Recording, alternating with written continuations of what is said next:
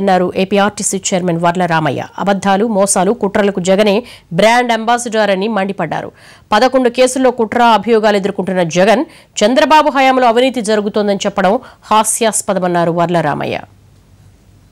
అబద్ధాలు, కుట్ర, మోసంలో చంద్రబాబు నంబర్ 1 అంట. ఏం కలగన్నావా? ఎవరు నంబర్ 1? జగన్మోహన్ రెడ్డి.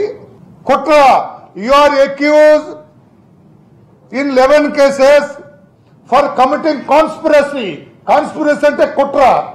నేను ఆన్ రికార్డే చెబుతున్నానండి. 11 కేసుల్లో నీ మీద కుట్ర కేసు బనాయించినారు. నీ మీద కుట్ర కేసు ఉన్నది. ఎవరో కేసు పెట్టింది నీ మీద?